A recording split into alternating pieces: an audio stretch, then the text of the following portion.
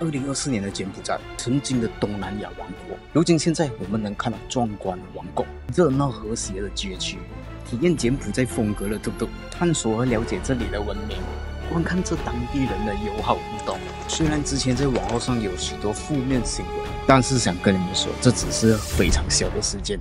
因为在很久以前，这里经历了多达3年多，被称为东南亚最恐怖的政治革命，全国1/4的人口惨遭杀害，是柬埔寨人民最不愿意提及的回忆，那就是红色高原。而在这一集，我们将会去探索这个革命的真体来源，外界至今都没能完全知晓。欢迎来到街这里。我是 Janice， 我是Jaguar。上一集我们提到的是关于柬埔寨，作为游客的我们觉得物价到底高还是低？这一集呢会带你们看柬埔寨的历史。是，就像刚刚影片的前面有所提到了，现在柬埔寨有很多很漂亮的建筑物、美食和很丰富的人文文化，但是也有一个柬埔寨不想提到的历史一面。所以这一集会是一个蛮沉重的一集，也会慢慢一步一步揭晓这一个非常残酷的历史。而我们现在正要前往的就是后方的那个博物馆，就是所谓的 S21 Camp Museum。门票是大人10块美金，所以2个人是等于20块美金。对，小孩是8块，就是有包括 audio， 有这些各种语言。这样我们要沉浸式体验的话，就是最好是买 audio， 一定要买 audio， 不然你根本就不明白这边到底发生什么事。对。你要 scan 它的 barcode， OK。你要可以选你的语言。这个区域一共有分为4大栋楼，有 A、B、C、D。我们这一边前面的这一个是 A 栋楼，不过我们一个一个慢慢走。之前这一个地方有关押了超过12000到2万人，囚禁在这里，幸存者只有12位。柬埔寨在1975年到1979年3年08个月期间，经历了非常一段惨无人道然后非常悲惨的一段历史。这一个事件呢，就是叫做红色高棉事件，也简称叫赤柬，是对柬埔寨共产党的简称。他们属于共产党中极端派别，人类历史上最残酷的政权之一。而就在我身后的这栋平平无奇的高中学校，是给小孩子读书的，是由这一个共产党的领袖叫做波普，就是巴尔布特，不然就是简称为巴布，为他自己所用，改造这个地方成为了他的虐待场所，叫做 S21 Camp。反抗他的人都会在这边备受痛苦。这里一间一间的房间就是他们的审问室，或者是所谓的备受折磨的房间。他每一间房的外面呢，都会历史输出一些人的名字，而且年龄都非常的年轻。不只是这些，这只是一个例子吧，还有更多的人。在我们身前的这一个板就是所谓那些备受拷问的人必须遵从的规则。如果你没有遵从的话，每放一项你只要被鞭射下，或者是被电击晕刺。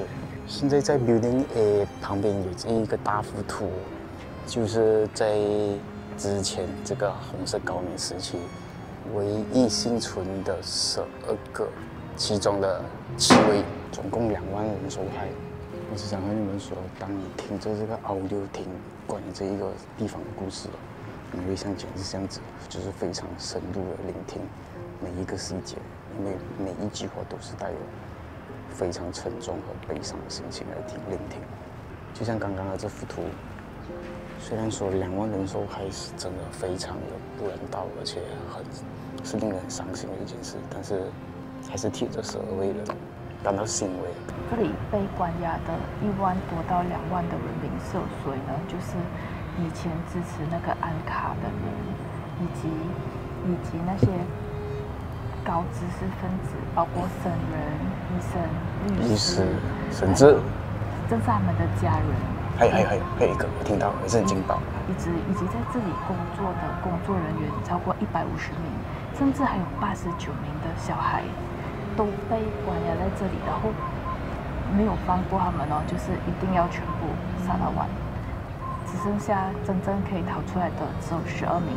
然后刚才我们有听到一个故事，你有听到吗？你讲。他说，那故事就是有一个人，他只是要来这里教书罢了，他跟他的妻子，然后来到这里没有想到就突然间被抓了，关在这里超过1年半。Then 他就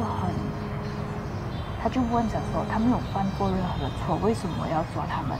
然后他们讲了一句话，就是讲我们宁可杀错一个无辜的百姓，也不要放过任何一个敌人。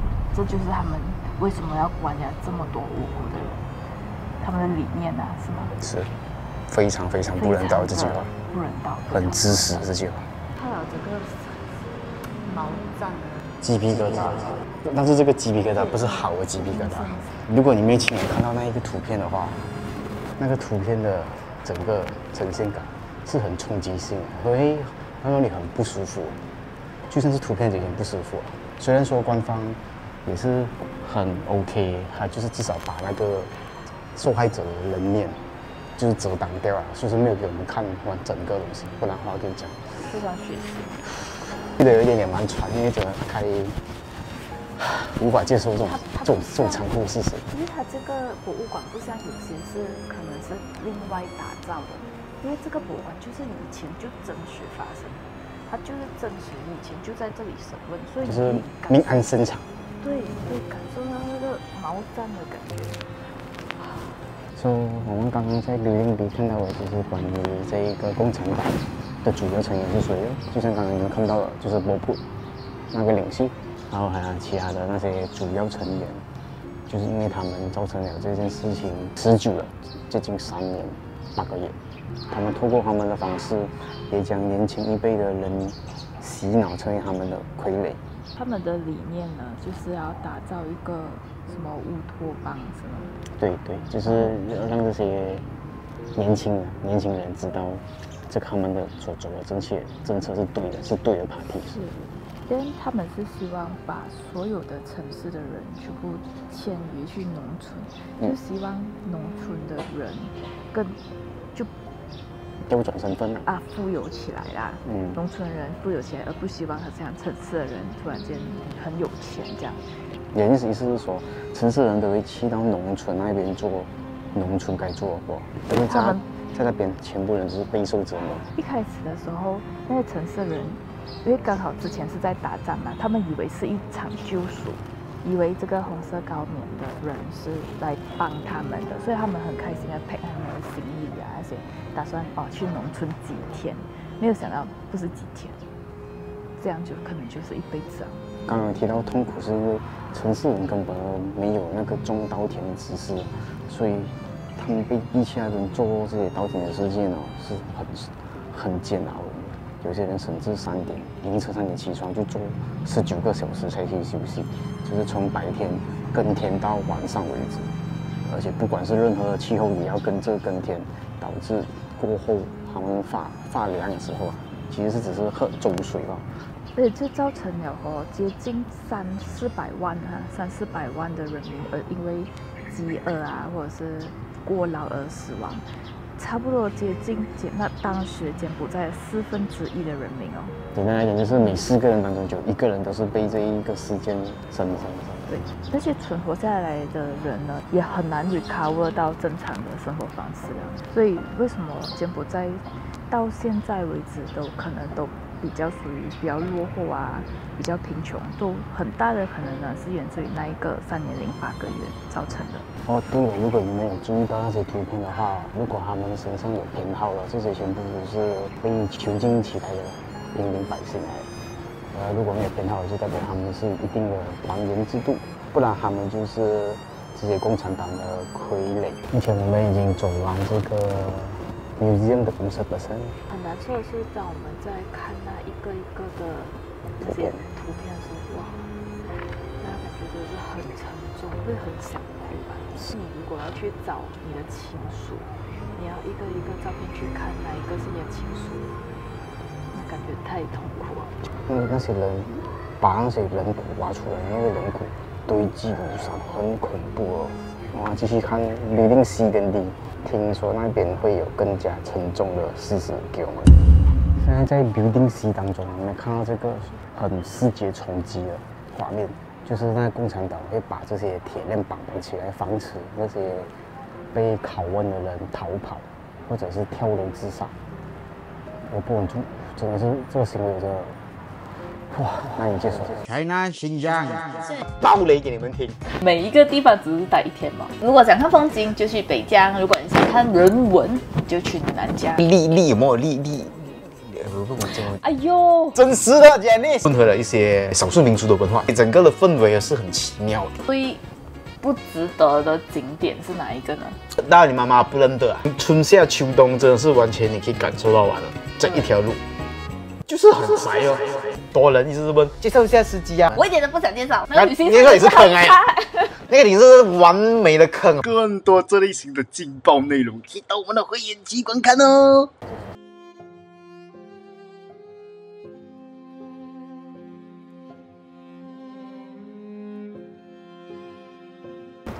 刚才我们所看到的那些，就是一间一间的牢房，就那些囚犯被抓进来，关在里面睡觉、被打、吃喝拉撒，都是在这么小的空间。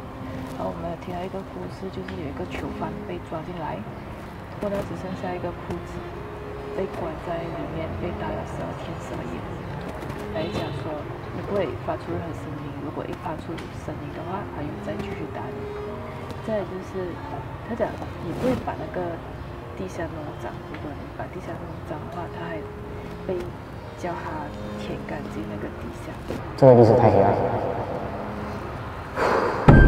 So 我们总体来讲已经逛完了4栋楼，最后1栋楼讲了关于的东西是在于他们的折磨受害者的手段，非常残暴。还有就是受害者的人生故事。就是在他们被抓之前的生活是怎么过的，最后就是那个受害者们的那些遗体。讲老实一点，就是他们的人骨啊。你可以看到那些万人中以前拍到的那些照片，很冲击那个画面，但头几我也是有一点点反胃。尤其是他们残杀小孩子的那几个土头肉，没有想要拍下来，因为太不人道了。在这里的用时大概2个小时左右啊。而现在走完了，我们要去下一个地点，就是万人中。介绍的这个万人中是在金边比较郊外的 area， 走路的话是完全到不了的，所以你们必须要租一辆嘟嘟，或者是叫 Grab 才能抵达这一个地方。继续我们的 S21 博物馆之后，现在是来到了另外一个地点，叫做万人中啊，有门票的，是另外算的。6块钱包括这一个耳机，它总共整个柬埔寨有300多个这样的地方，是这一个目前这一个是最大的。对，这边一共有接近200万。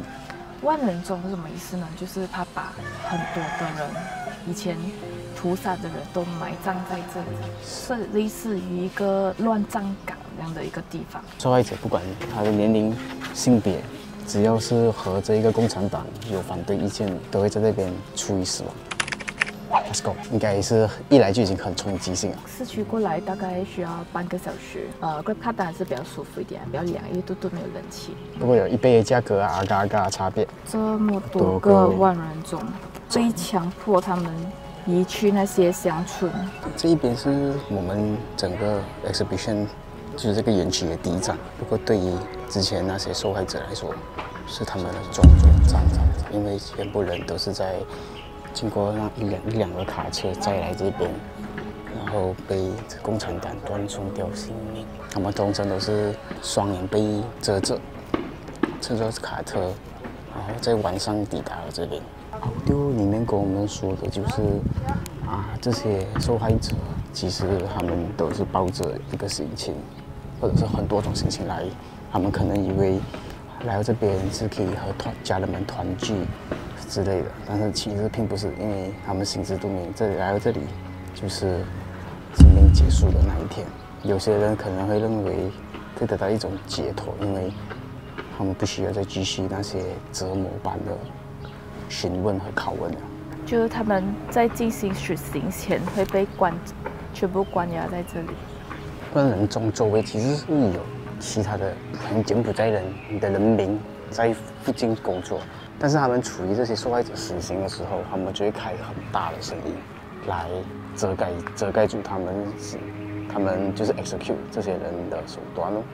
除此之外，也会放很多的那个化学药物或者杀虫液来遮盖着那个尸体，避免他们发出臭味，或者是让那些还没有完全死透的人直接死。这里一个一个凹陷下去的地方，就是曾经他们埋葬那些受害者的尸体的地点。在 Janice 面前的这一棵树，就是那些侧检官员处决掉那些无辜的少女和婴儿使用的手法，他们就直接把婴儿的头直接撞那个树，很用力的撞那个树，然后就直接丢进那个坑。对。然后他们是抓着一个脚，然后直接撞这一棵树。很多时候可能还当着父母他的妈妈的面，直接把他的孩子就这样杀掉。对哦。所以这棵树叫做杀人树，也叫 killing tree。通常他们杀人都是一整个家庭杀人，因为他们有一个名言就是斩草必除根。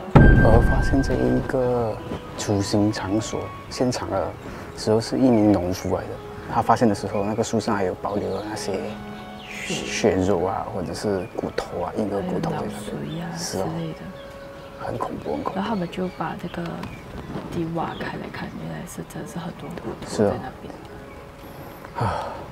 我们现在来到了另一棵树，叫做菩提树。这里就是那些监测官员把那些喇叭放出的地方，因为这样子，他们就透过那喇叭放出来的声音来让外界误会这边是在开会啊，或者是鼓动周围的农民继续稻田的声音。对，然后其实他们是正在进行屠杀，是为了掩盖掉那些人的惨叫声。对，也就是遗留在这边的骨骼，就是因为那个佛塔太满放不下了，这些就是只能安放在这一边，不打扰他们。为什么会浮现出来？是在于那个天气下雨的时候啊，土地就会松软掉，散掉就会发现那些骨头慢慢浮现出来。是。所以有时候你在这里走的时候，可能你还会发现一些骨头碎片啊，或者是牙齿啊，这些都是那时候留下来的。这是整个audio tour trip 的最后一个地点。这个佛塔呢，就知道是什么用途的啦，就是纪念那些死亡在这边的受害者。整个佛塔一共有17层楼。你来到这个佛塔呢，你能展现一些敬意，就是你必须要脱鞋，然后你可以选择买香、买花费是，它是随缘的，就你想要给多少就给多少。来展现我们对于这些亡者的敬意。所以我刚刚在那个佛塔看到的头骨，其实你可以仔细发现到，每个骨头都展现出他们是以什么样的方式死亡的。因为那些侧检的官员有些是用锤头，不然就是拔浪刀。没有想到就是自己人杀自己人这种行为会展现出来。对他们讲，他想要打造的一个理想的状态是一个自给自足的社会。对。不过其实是非常失败的一个方式。今天这沉重的一集，要带大家了解一下柬埔寨的历史。总结一句呢，就是希望世界和平。不要有任何战争，也不要因为政治或者是种种因素而采取这些不人道的手段而达成你们要的目的地。虽然说这个是柬埔寨人最不愿意提到的历史，但是这也是他们生命里或者是他们的生活里最不可能会遗忘的历史之一。希望他们可以越来越好吧。好啦，我们这期影片就到这里啦。如果喜欢我们影片的话，记得点赞、关注、加分享。我们下期会去香布雷见，拜拜。